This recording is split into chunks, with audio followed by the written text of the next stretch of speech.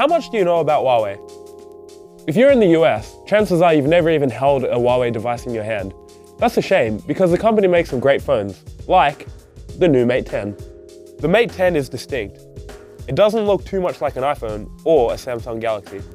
It's pretty wide, which sounds like a bad thing, but it actually helps it to stand out and feel less fragile than a lot of other phones. Plus, its 5.9-inch screen is beautiful. On the inside is Huawei's Kirin 970 processor. The phone is about as fast as competition from Samsung and Google, and it's equipped with a neural processing unit, which Huawei says helps power its AI tomfooleries.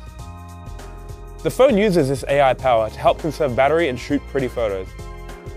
It's a mixed bag here, as the battery life, while good, isn't as strong as the Samsung Galaxy Note 8, or, weirdly, even Huawei's Mate 10 Pro, which has the same size battery. But the phone sure does take some nice photos. It can identify between 13 different scenes, like person or flower, and optimize the camera accordingly. How much this actually helps is hard to tell, but the Leica branded cameras are among the best out there. Here's the kicker though, the Mate 10 will be hard to find. You can't officially buy it in the US or the UK, but it is available in Australia for $900 it is. If you want a big screen phone and find Samsung, Apple and Google's offerings too pricey, the Mate 10 is worth the hassle.